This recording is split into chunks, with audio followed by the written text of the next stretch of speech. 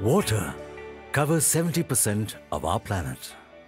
Oceans and rivers are the underlying fabric that bind all our lands.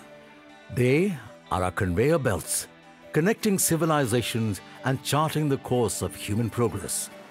Since ancient times, India, with all her natural wealth, has provided the thrust for sea-bound explorations, voyages that have formed the bedrock of modern-day maritime trade. The Indian Ocean touches the coastlines of 37 nations spanning 3 continents.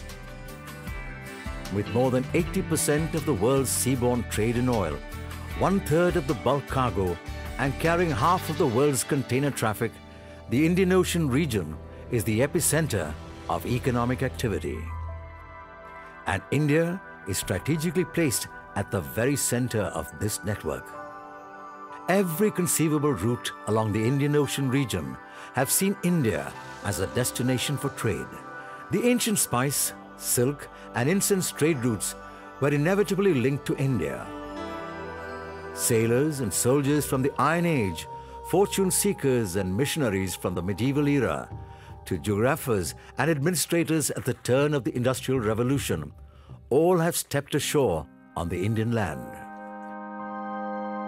From cotton to crude oil, India's maritime history beholds some of the most intriguing tales of wars and voyages, conquests and coalitions, events that have defined our world in the 21st century.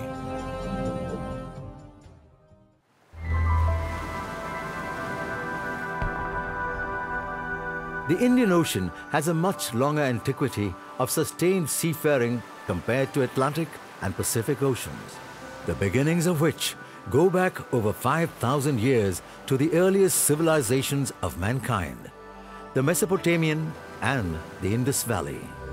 Thriving along the river Indus and its tributaries, the Indus Valley civilization can be traced to the western regions of the Indian subcontinent.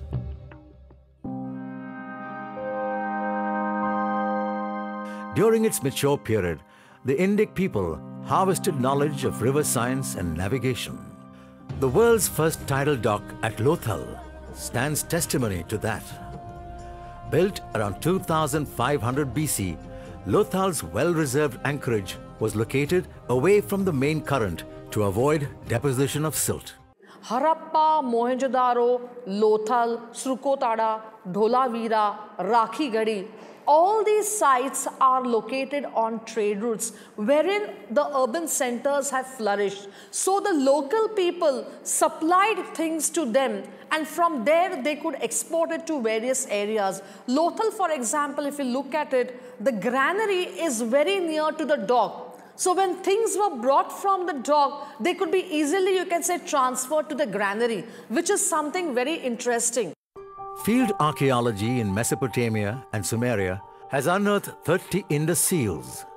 These were used as stamps to mark trading merchandise and point to signs of coastal sea trade between the city of Ur of Chaldees and the Gulf of Kambat.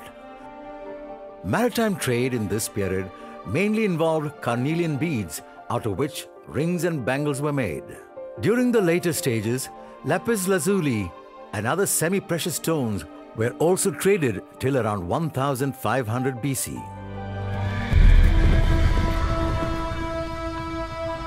The next phase in India's trade history began when a young king's army swept across the lands of Western Asia, defeating Persians at battles. As he turned his attention towards India, he would meet the army of a formidable opponent and a new, even larger foe, the elephant.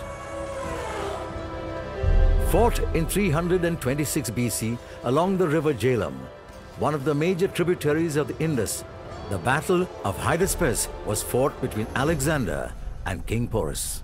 Alexander won. The trade between India and the European continent multiplied, and cotton was at the center of commerce for more than 3,000 years, well into the 20th century.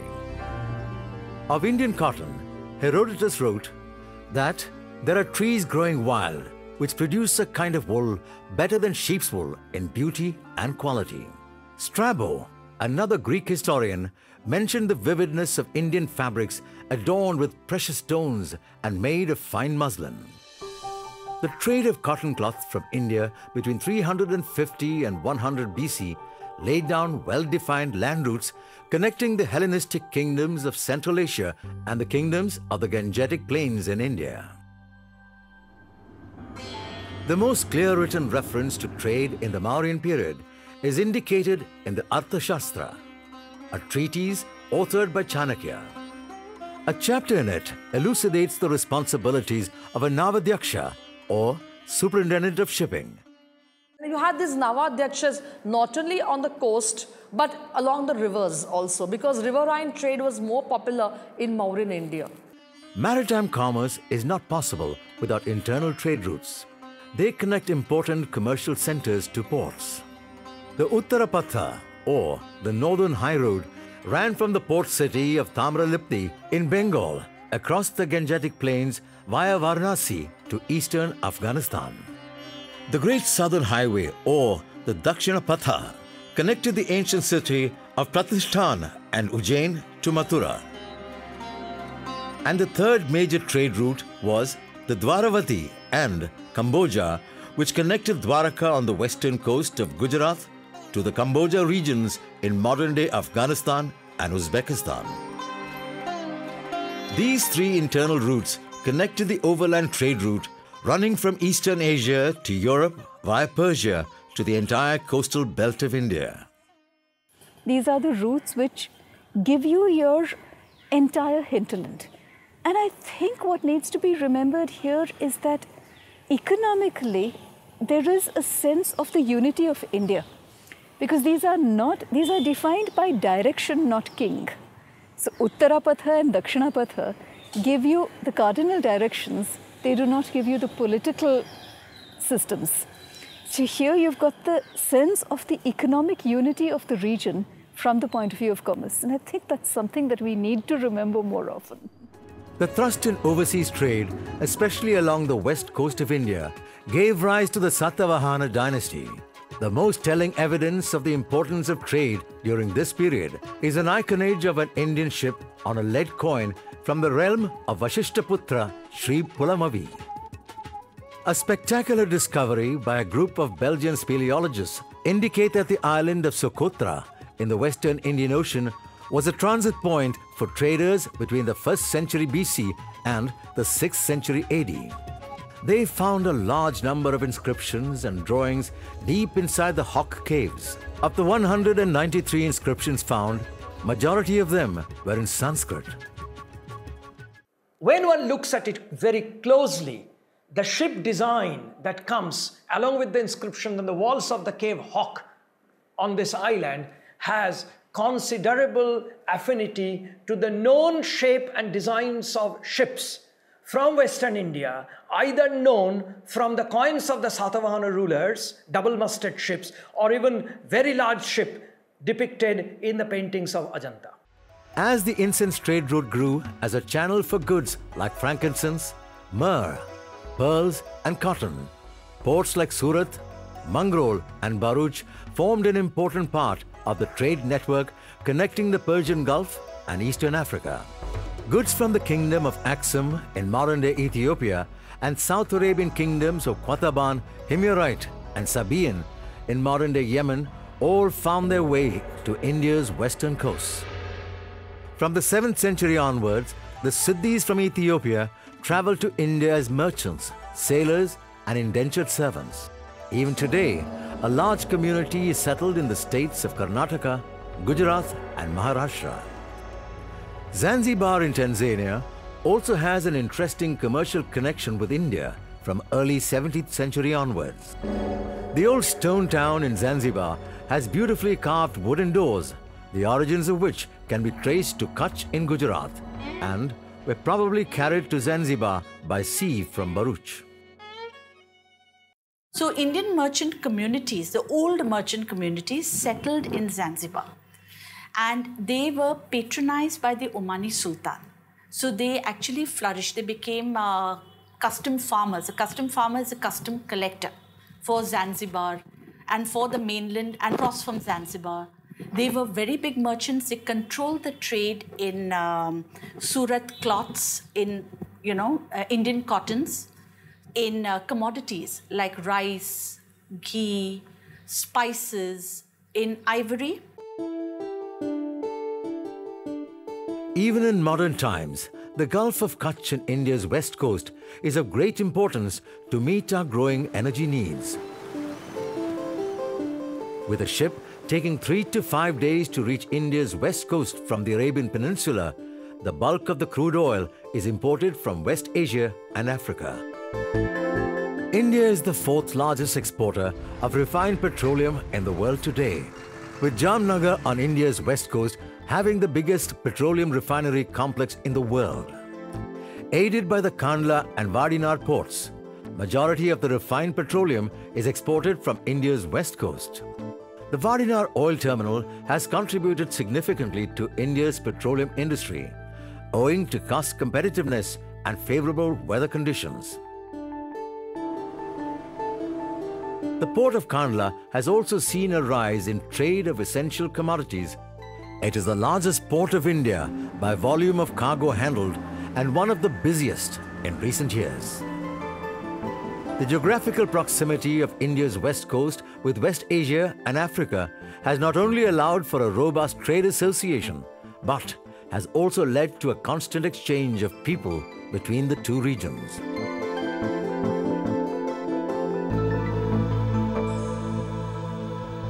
Since ancient times, the eastern coast of India has also been frequented by merchants and monks. They have traversed the same routes across land and seas, seeking fortunes and answers to life.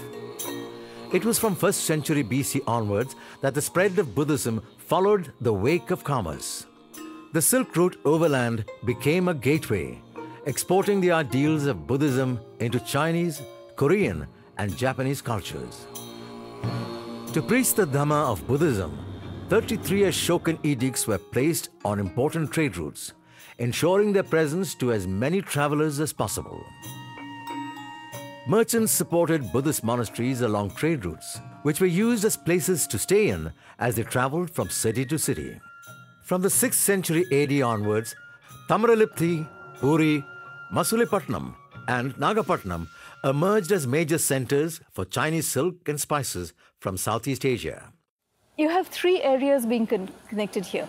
You have the spice-producing areas of the archipelago, you have the cloth-producing areas of India, you have China silk and China gold, and Japanese silver probably. All of these are the motive force behind the trade of what we today call the Eastern Indian Ocean. One of the longest ruling dynasties in southern India, the Cholas, under the rule of Raja Raja Chola, created the first and only trans-sea empire in the history of India. Between 985 and 1030 AD, the Chola Empire stretched from Sri Lanka to parts of Southeast Asia. Nagapattinam, located at the mouth of the Kaveri, was an important port settlement of the Cholas. A bustling hub of merchants and artisans, shipbuilding and trade flourished in this period between the 7th century and 11th century AD. The Chola trade during this period was supported by its trading guilds. By the end of the 9th century, southern India had developed an extensive trade network with the Sri Vijaya Kingdom in Southeast Asia and the Tang dynasty of China. We have, again, a large number of inscriptions talking about the 500, who are called the Ayiratti Ainutruvar. In fact, the inscriptions say Dishai Ayiratti Ainutruvar. So the 500 who trade in 1,000 directions. So the guilds are part of this entire network of trade across the southern Bay of Bengal. Trade guilds like the Nana Desis, Aihole 500 and the Manigramam guilds were very powerful and even financed temple constructions.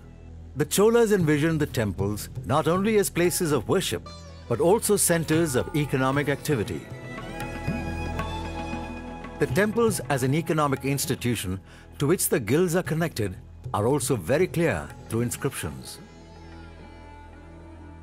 There is an inscription, for instance, which says that the 500 deposited a sum of money with the temple, and the interest on that money was to be used to buy perfumed oil from Arabia to light the Nanda Deep. Look at the connections across. So here you've got a guild that is trading primarily to Southeast Asia, talking about the perfumed oils from Arabia to light the diya, the permanent, the Nanda Deep in the temple. The temples of Bagan in Myanmar, Prambanan, Borobudur and Deng temples in Java and later the Angkor Wat in Cambodia bear architectural resemblances to the temples of Odisha and Tamil Nadu. Buddhist and Hindu iconography are replete in many of these temples. Even today, at the banks of the river Mahanadi, children float paper boats carrying small oil lamps. The people of Odisha, or Kalinga as it was known then, celebrate Bali Jatra to commemorate the voyages of ancient Oriya mariners or Sadabas would sail on large vessels called boitas to Southeast Asia for trade and commerce. Owing to the proximity to the international trade routes across the Indian Ocean, the southern coast of India occupies a pivotal position in India's modern maritime commerce. Chennai has emerged as Asia's fourth largest exporter of passenger cars, exporting to the American continents, Africa, Europe, and the Middle East. India's automobile exports have grown consistently, with over 300,000 cars exported annually from the Chennai-Ennore port combined. A traditional engineering base and proximity to the ports has made the automotive corridor a base to 30% of India's automobile industry. Having automobile manufacturers from America, Europe, Japan, and South Korea, Chennai has earned the alias of Asia's Detroit. Global trade is increasing exponentially, with over 90% of trade carried by sea. From raw materials, finished products, to food items, goods are traded in gigantic proportions. The containerized freight system allows for seamless movement between ships, trucks, and trains. Cargoes can now be moved faster and more securely. The International Container Transshipment Terminal at Vallarpadam in Cochin serves as an access point to mainland container vessels for transshipment. It is strategically ensconced in the Malabar coast, only 11 nautical miles from the direct east-west trade route.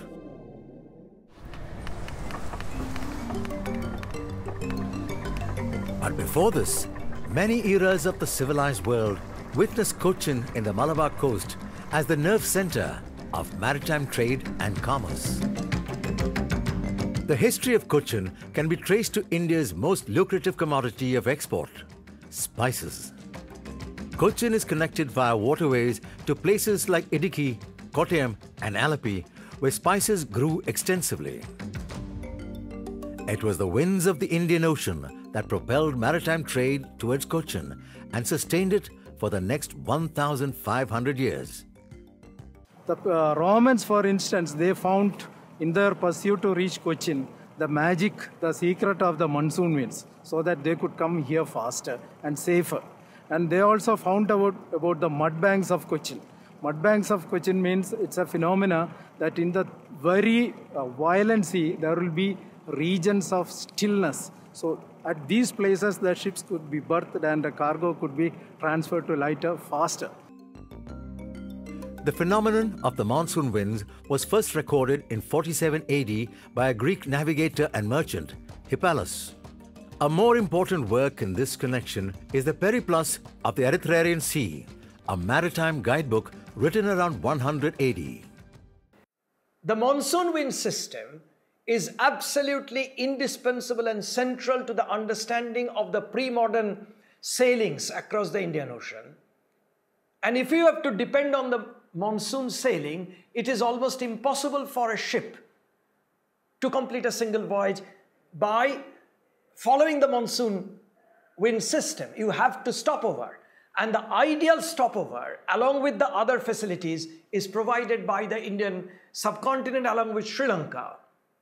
Because they occupy the almost central place in the entire Indian Ocean. The importance of the Indian coast and its commodities is indicated in the Mussoories Papyrus, a 2nd century contract document on trade. It mentions a Roman merchant ship called the Hermopolis, anchored at the port of Mussoories in Kerala, and provides the route map that the cargo would take before reaching Rome. The ship will stop at a Red Sea port, either Berenike, a very famous port now excavated, or a port slightly north of Berenike on the Red Sea called Myos Hormuz. From there, the cargo would be unloaded, taken on the back of camels to a place called Koptos on the river Nile. From Koptos, then it will be taken to Alexandria. Then it is cleared to cross the Mediterranean and reach Rome. This flow or drain of gold from Rome for spices in the 1st century AD was the cause of alarm and regret to Pliny, who said, "There was no year in which India did not drain the Roman Empire of 100 million sesterces. So dearly do we pay for our luxury and our women." With the beginning of the Crusades around the 9th century AD, the land routes across Central Asia were blocked. The Arab merchants thus came to dominate the maritime circuits in the Indian Ocean. Cairo and Basra became the new centers of Eastern trade. By the 14th century AD, travelers and geographers like Ibn Battuta, Muhammad al-Idrisi, and Ibn Majid gave detailed accounts of trade in India. The cross-cultural migration of people and ideas was at its peak. Arab astronomers like al-Biruni and al-Khwarizmi borrowed concepts from Indian mathematics and astronomy. The Geniza letters of Jewish merchants were documents of trade which gave vivid accounts of maritime commerce on India's west coast. These letters throw light on the close association between Indian ship owners and their Arabian counterparts. These Geniza letters of the Jewish merchants speaks of diverse types of ships, mostly run by the Jewish and Arab Muslim merchants who are the ship owners. But it also speaks of at least 10 Indian ship owners also plying their own ships in the Indian Ocean. Owing to the volume of trade, the Arab and Indian merchants shifted their ship construction activities to the Malabar coast, with Kerala's native teak plantations along the river Chaliyar providing the wood necessary for the construction of the dhows. Locally called the Urus, the craftsmen of Beypore constructed these ships without the aid of documents or work plans. They used wooden dowels instead of nails and tar to seal joints. The Sanskrit treatises would call this ship Nilloham, without any iron nails. And the European travelers from 1600 onwards, 1500 onwards, 16th, 17th, 18th century, with their different kinds of ships, were amazed at looking at the Indian Ocean ships, including Indian ships, and called them the stitched or sewn boats, because the planks are literally stitched up with coconut coir. From the 15th century onwards, kingdoms of the European continent under the Vatican seal sponsored travelers like Marco Polo, Niccolo di Conti, Ludovico di Varthama, and Afanasi Nikitin to find a direct sea link to the Indian subcontinent.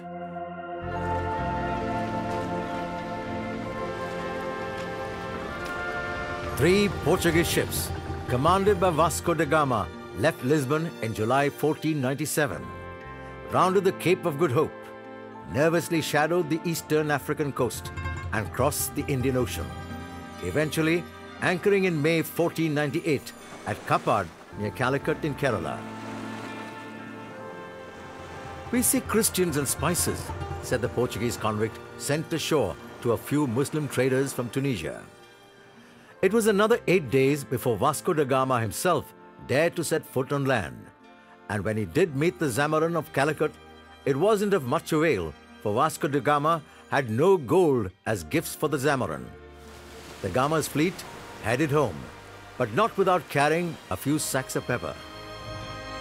The Portuguese came back in 1505 and established trading posts along the western coast. The transition from trading posts to fortified factories followed the logic of commerce. Colonialism as an idea emerged as the quest for land and markets grew. Closely following the Portuguese, the Dutch East India Company set up their first factory at Masulipatanam. By 1659, the Dutch went on to conquer the Malabar coast, almost entirely driving out the Portuguese from the west coast of India. The French too started making inroads with Pondicherry as their major trading base. The Danes, to a lesser extent, were also participants in the spice trade, with Dansborg Fort at Tranquebar being their main trading post.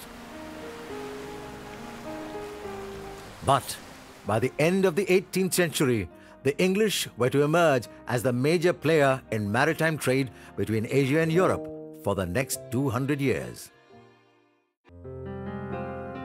A farman given in 1613 by Jahangir, the Mughal emperor, to James I, the King of England, permitted the English to trade on Indian soil.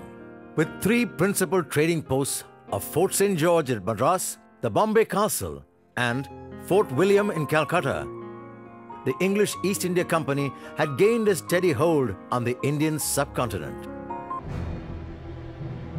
On a hot and humid morning of June 1757, the army of Siraj-ud-Dowlah, the Nawab of Bengal, with French assistance, launched a massive cannonade against the British camp.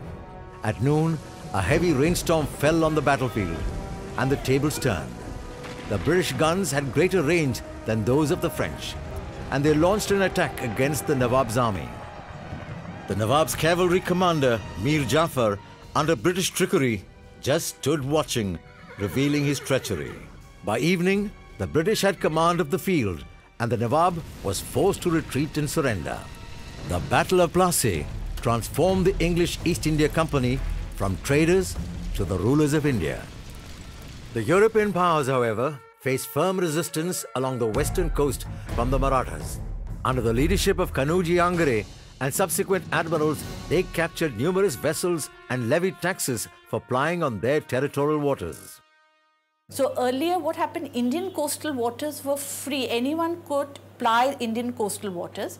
But the Angres were the first to impose their dastak. They said that if the Europeans can charge a fee for plying for ships going through their coastal waters, they would also charge a fee when they went past their territory.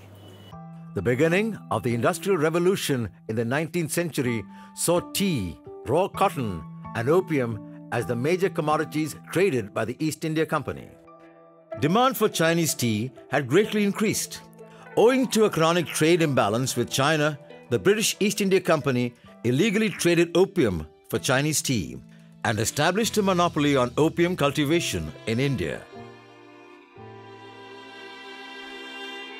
Such was the avarice of the corrupt British East India Company that it forced the cultivators of the Bengal province to grow opium instead of food grains, leading to the Great Bengal Famine of 1770.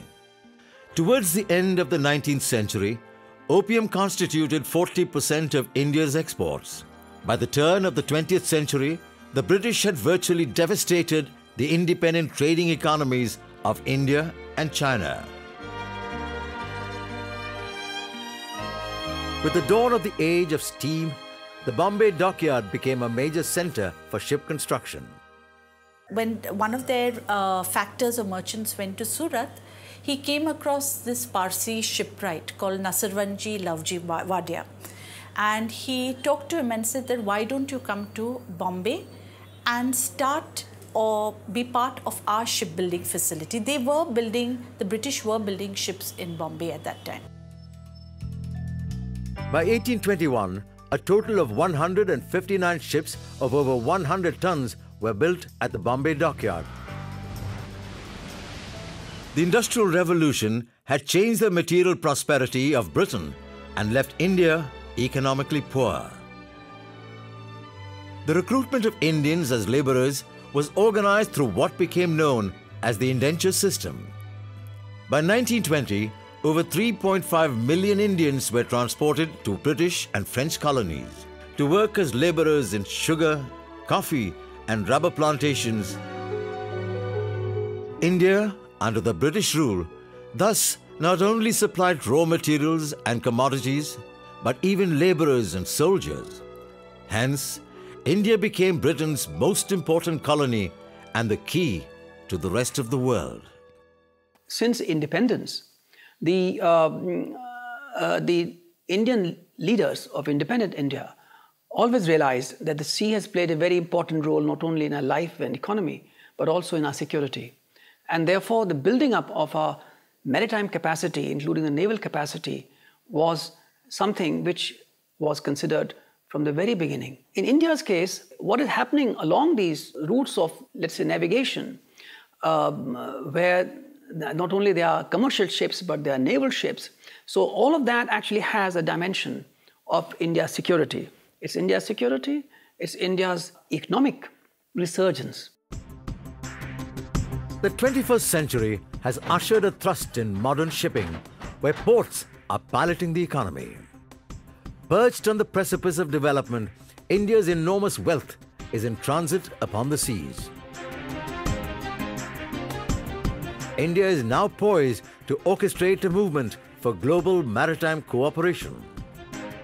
This perhaps will be the lingua franca of India's nautical narratives as it sails into the horizon of a poetic mesh between man, machine, and maritime majesty.